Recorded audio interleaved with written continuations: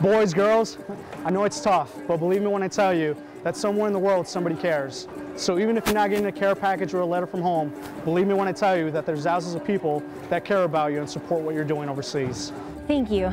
Thank you, thank you, thank you, thank you, thank you, because what you do is so incredible and so inspiring, and it's just, I can't thank you enough, and it's fantastic, so thank you.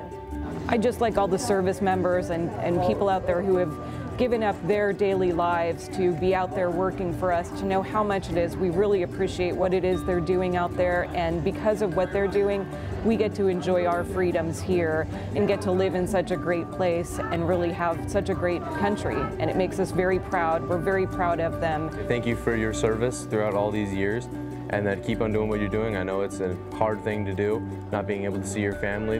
Thank you so much for protecting us and risking so much just to protect your country. I know that it's one of the toughest jobs to ever have, to serve our country and to sacrifice their time, their life, to just be away. Your service is greatly appreciated. We are so, I am so grateful for what you do for me and my family, keeping us safe. Thank you for fighting the good fight, for taking care of us, keeping our borders safe, keeping our country safe, helping in crisis around the world. You know, it's a hard job. It's a hard job you've got, and you know, we're safe because of you.